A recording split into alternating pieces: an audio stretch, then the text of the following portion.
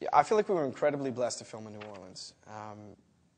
It's hard work working on a movie set, you know, and we work long hours all day, every day. We're in training, or we're studying lines, or we are, you know, we're focused on what we're doing. But on the weekends, we got to go out in what I would call one of the most vibrant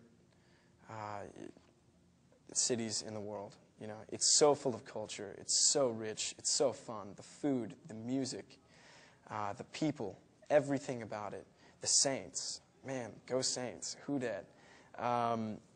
I had an unbelievable time filming there, and I feel like, you know, I feel like I left a little piece of me there. You know, it's like I feel like I got a little New Orleans in me too now.